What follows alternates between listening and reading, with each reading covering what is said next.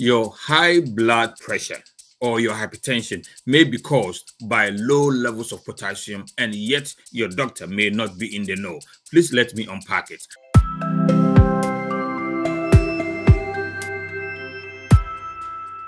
My name is Dr. Enin, doctorate pharmacist and a functional medicine doctor. And again, welcome to the channel. Potassium is the order of the day. Potassium is the most important mineral or electrolyte in the body. It has a lot of physiologic functions. Today, I'm going to be focusing on the aspect of blood pressure, but I want to talk about or touch on a few things potassium does. Potassium is actually involved in the sodium-potassium pump, which is really not a pump, but an enzyme that helps with energy conduction in the body. Potassium also relaxes the blood vessels because it pulls calcium out of the arteries and pulls calcium out of the kidneys, and it helps with hypertension and helps with blood pressure.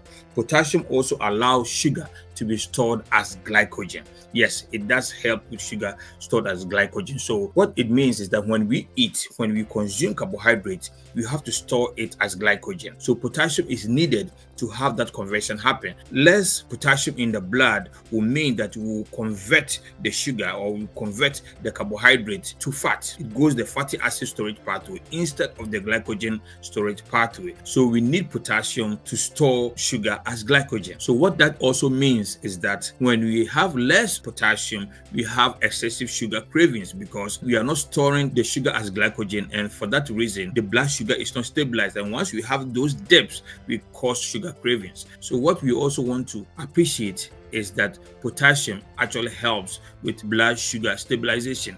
Now, insulin also pulls potassium and gets them in the cells. So when we are insulin resistant, when we have done the excessive carbohydrate intake, or when we have consumed excessive carbohydrate and we become insulin resistant, what it means is that we have high levels of insulin, the cell is resistant insulin, and for that reason, we are unable to get potassium in the cells. And of course, when we are unable to get potassium in the cells, that can trigger a lot of metabolic issues. There's also the relationship between potassium and sodium. They are supposed to be in the ratio of 4:1 in the body, more potassium and less of the sodium. Now, when there's an imbalance between the two, what happens is we have more salt, which is sodium, and it causes water retention, and that can affect our blood pressure. So we have to understand how potassium is implicated in hypertensive cases. Now, what are the causes of low potassium? There's a whole lot of things that can cause low potassium. When we are over consuming carbohydrates, we increase our insulin, and by increasing insulin, we cause potassium not to be able to go into the cell. So as we are over consuming carbohydrates, we are also depleting water. We are also losing water, and by losing water, we lose our potassium reserves. So that is also one area that we also want to know. So that is one area that we lose potassium. Certain medications can deplete potassium levels. Antibiotics will do that. Diuretics such as the furosemide and hydrochlorothiazides will do that, and also steroids will deplete potassium levels. Stress by way of cortisol will also increase our blood sugar levels and further let us lose water, and by that mechanism lose a lot of water. So these are some of the areas that we can also lose potassium. What are the best sources of potassium? We can get potassium from so many sources, but we also want to know that most of the population, about 90% of the population, is insulin resistant. And for that reason, we have to be mindful of where we get our potassium from. For example, potatoes have good amount of potassium. A medium-sized potato will give you about 600 milligrams of potassium. However, it has a lot of carbohydrates, and that can also raise our blood sugar, raise our insulin, and further deplete potassium along the line. So that is not an area that, if you're insulin resistant, you want to be reaching out for potassium. Banana has good amount of potassium. Just a medium sized will give you about 300 milligrams of potassium, but it has a lot of fructose, and that will heighten your blood sugar, that will increase your blood sugar levels, and that will have a cascade of mechanisms that will also make things worse for the body, especially for the one who is metabolically compromised, especially for the one who is insulin resistant, and also for the one who is type 2 diabetic. So the best sources of potassium would be to reach out for the green leafy vegetables, because a cup of a green leafy vegetable can give you between 500 and 80 milligrams of potassium. Avocado is a good source because a medium-sized avocado will give you about 500 milligrams of potassium. So those are good sources of potassium. However, we need a lot of potassium. we need about 4,700 milligrams of potassium every day. That is the recommended RDA. So we need almost 5,000 milligrams, and the range can be between 4,700 and 6,000 milligrams of potassium a day. And that requirement will require that we do about 7 to 10 cups of greens or salad every day. The question is, how many people doing 7 to 10 cups of salad every day?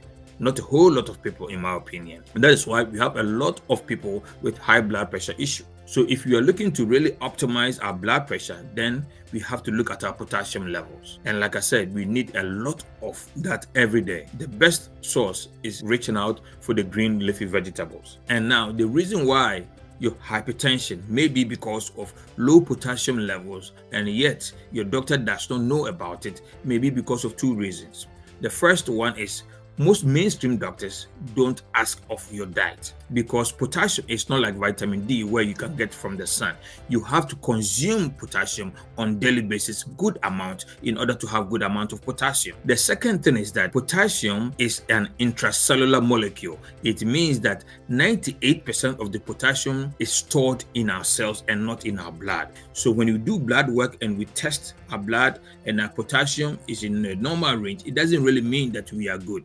It's only 2% that is in the blood, and that is very tightly regulated by the body. So most people are deficient in potassium and their doctor doesn't know, because they are relying on the blood level potassium, which is false, which is only 2% of what the body has as far as potassium goes. 98% is stored in our cells, which most doctors don't test for, and 2% is stored in our blood. Now, anytime you do the blood work, we are looking at the 2%, and when the 2% is normal, your doctor is pretty much overlooking it. So if you really want to know the amount of potassium in the blood, then you want to test your intracellular potassium, which most doctors don't, by a test called the RBC potassium. That will give you a better picture of your potassium levels in the body. So if you are really talking to a patient and asking them of their diet, then you can pretty much have a fair idea that your 2% is just being too regulated and that it is not giving the full picture. So most people have been hypertensive for many years and they have never been tested as far as the intracellular potassium levels are concerned. So potassium deficiency may be the reason why you have a hypertension. So if we are looking to optimize our health, to optimize our blood pressure, to optimize our hypertension,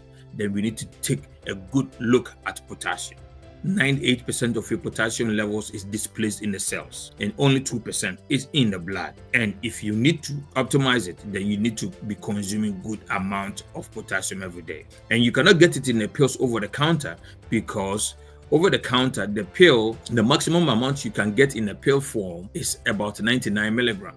That will mean that you need about 47 tablets every day of potassium. So the best way is to consume it. The other way to get good amount of them is through an electrolyte. In the office, we give them an electrolyte powder where it has good amount of potassium, and you just put it in water and sip it throughout the day to get the amount of potassium that they need. So if you are hypertensive and you have the standard American diet, which means a lot of carbohydrates, you are depleting your potassium reserves, you are actually not consuming enough potassium. And don't be fooled by what you see on your blood work, because by your diet, you already know that you are not doing enough potassium. And as a matter of fact, in their Paleolithic days, they were doing up to about 15,000 milligrams of potassium every day.